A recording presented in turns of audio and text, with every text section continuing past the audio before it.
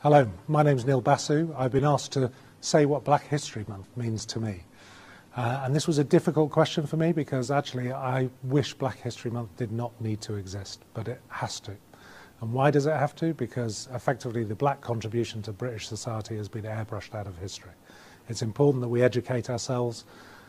The most important thing for me is, and I go back to what Michelle Obama constantly repeats, is you have to see it if you want to be it.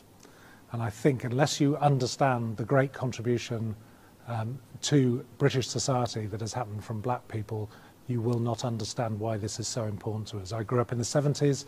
I watched people march down the street chanting things like "There ain't no black in the Union Jack." That is simply not true, and Black History Month is an opportunity to change that. So if you're a leader and a person of colour in this country, can I also remind you that there is a responsibility on all of us to stand up, because if they want to be you, they have to see you. Thank you.